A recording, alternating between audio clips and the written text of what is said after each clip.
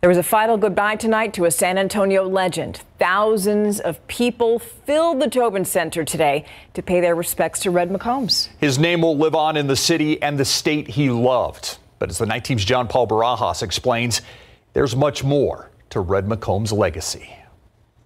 Can't find the right words to express really the gratefulness that I feel for Mr. McComb. Words may be hard to come by, but Mi Tierra General Manager Gerardo Carvajal says there's no doubt Red McCombs played a role in the restaurant's success. He showed how to do business, and the rest is history. We started with 3 tables, $150. Now we have close to 1,000 seats.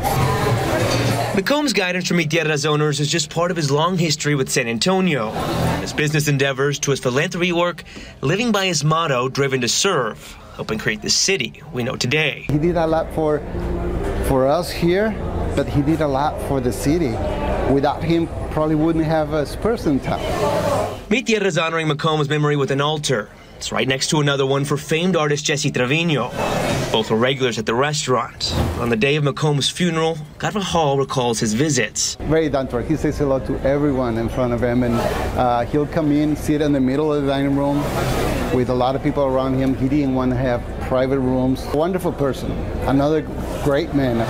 John Paul Barajas, KSAT 12 News.